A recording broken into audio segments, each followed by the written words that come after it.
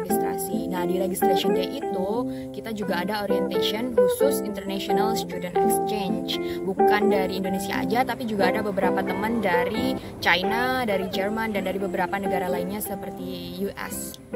Nah, di sana setelah kita menyelesaikan beberapa berkas untuk dikumpulkan ke administration room, kita bisa dapat student ID card. Nah, student ID card itu bisa kita gunakan saat kita menggunakan transportasi umum mau ke kota, for example, dan kita bisa pakai student ID card itu untuk buka gate dormitory dan bisa dipakai untuk beli-beli di Family Mart gitu. Nah, on that day, sorry, nanti kita akan tunjukin beberapa videonya, tapi nggak semua tempat bisa kita videoin. Bukan karena kita nggak bisa buka kamera, tapi memang waktu itu kita nggak sempat untuk ngerekam satu-satu. Kita harus pastikan semua berkas sudah siap dan tinggal dikasih ke officernya aja. Let's see.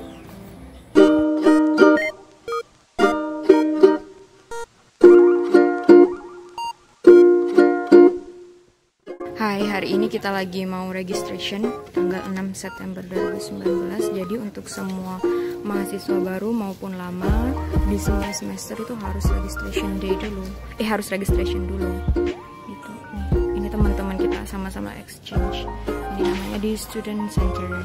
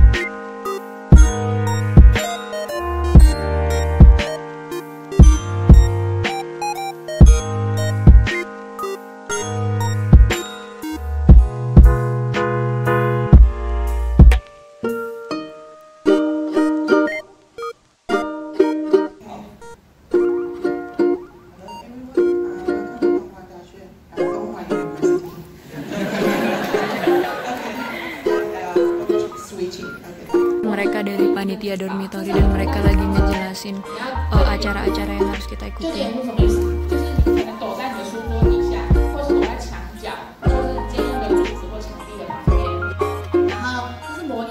Mereka ngejelasinnya dalam dua bahasa, satu bahasa Mandarin dan satu bahasa Inggris.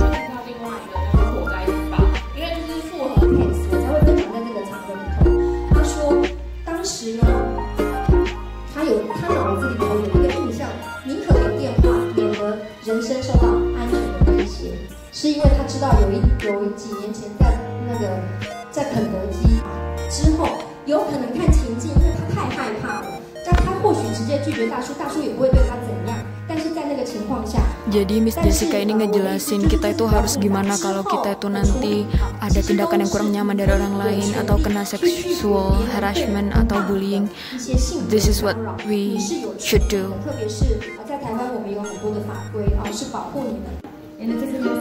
We will have a performance from the international students, and the master of ceremony just explained to us in Mexican, German, English, and Mandarin in Chinese.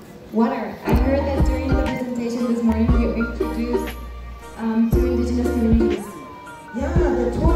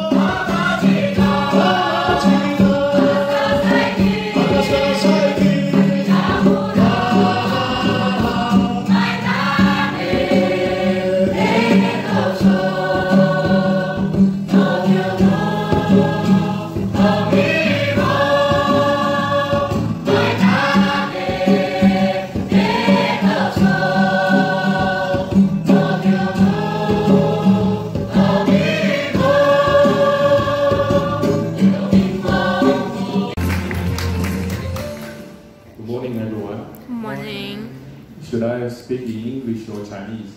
English, Are please. your Chinese good now? Good enough? 早安各位好 Good morning everyone. Morning, sir. And first of all, would you enjoy watching the performance of the last previous indigenous dancing group?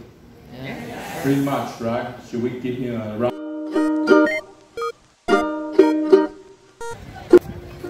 Hi. We just have done our orientation and now we're going to take our bike and we'll have a lunch. No. No. Come to my vlog.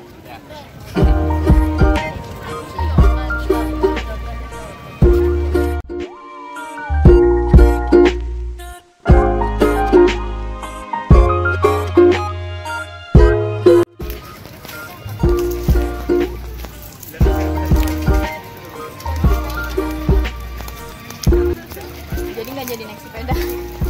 Sepedanya dituntun karena mau pindah gedung. Nah, orang di sini pakai payung, bukan musim hujan. Mereka musim hujan pakai mantel, tapi payungnya dipakai waktu musim panas. Because today is summer, jadi mereka rata-rata pakai payung.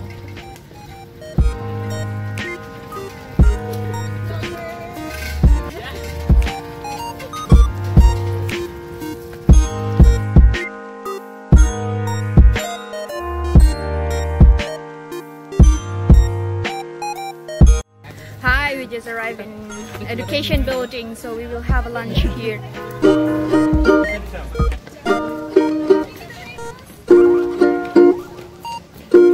Jadi kita di sini diantar sama volunteer kita.